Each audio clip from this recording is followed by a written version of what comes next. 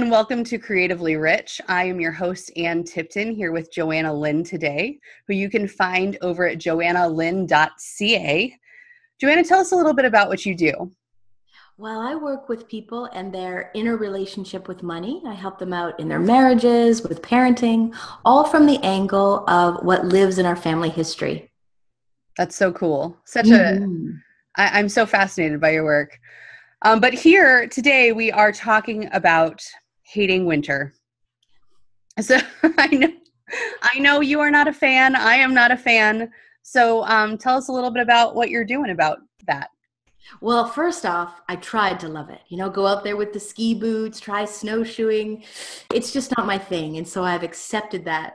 And this past spring, my family and I, we were in Tulum in Mexico and totally fell in love with the Mayan Riviera.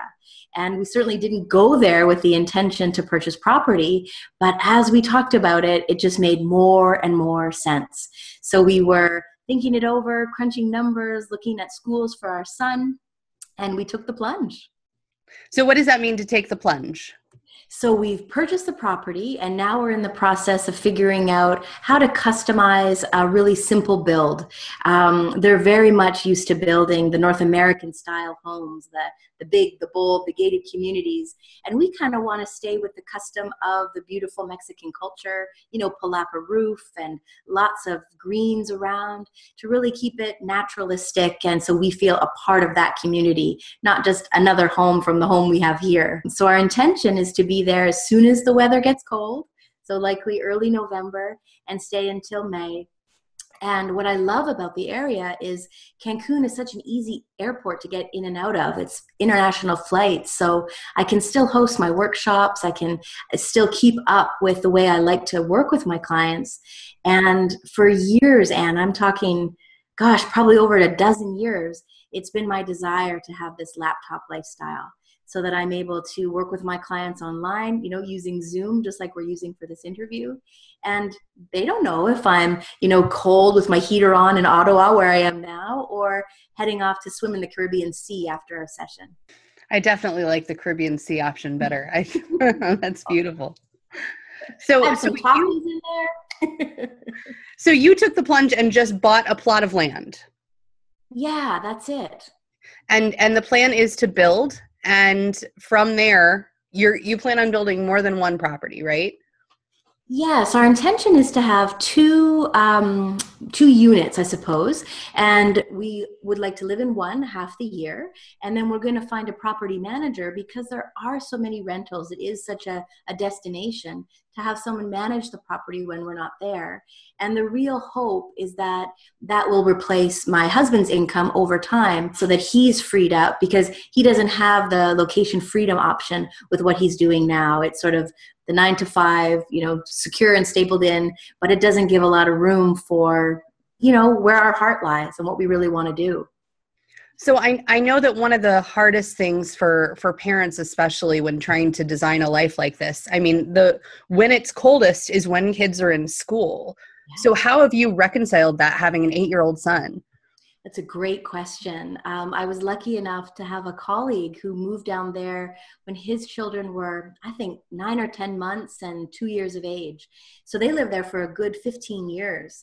And so took him out for a beautiful meal and talked about all the logistics. And he gave me the inside scoop to the best schools, the benefit of course, learning Spanish, how wonderfully his kids integrated into that culture and the learning.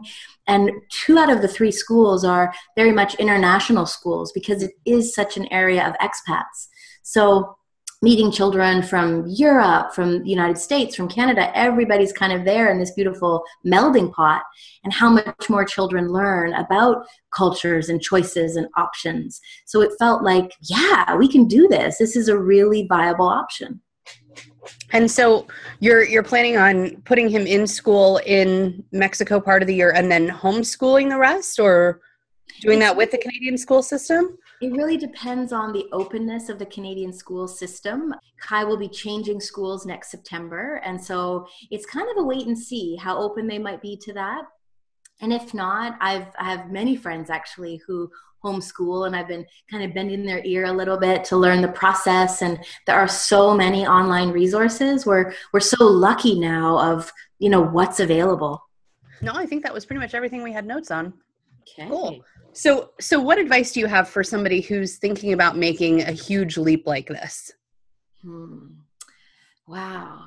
Well, I think it's having a really good idea of how you want to live your life.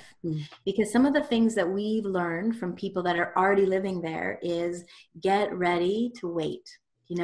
There's maybe slower internet, or even our experience with getting a building permit and getting this project even started has really tested a lot of the patience that, I'm not a very patient person. So it's like, okay, this is a new way of learning how to just let things take their course, so that it is quite different, and being really prepared and ready for that.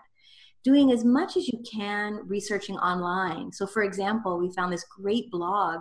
It's something about two expats in Mexico, and all about what it was like to move from Florida to this very area. And so they're talking about how to buy a car there, what to watch out for, currency conversion, all of these things, that even medical and school, all of these things that are important to know, and as much as you can to learn that before you go. And it's interesting, the friends I have, it seems like it's really popping up. Costa Rica is a huge place that people are moving to, and, learning from them, what's that like? And there are just so many places. This world is so big and beautiful. And so doing as much research and connecting with people who have done this leap, so that you can feel really confident in your choice, because it is a bit of a step-by-step, or it's been a stages process for me anyways. Yeah, especially when you're building, right? It's not like you can just dive into the deep end. It's a dipping your toe in the water. That's right. Yeah. Awesome. Well, Johanna, I think it's amazing what you're doing. I can't wait to see as the project progresses, and I think it's going to be an awesome move for you and your family, and I'm so excited for you. Oh, thanks. Well, we're excited to have you down when the build is done, and hang out on the beach and talk creatively rich strategy. Sounds wonderful. Thanks for being on the show today. We'll talk soon. Thanks for having me.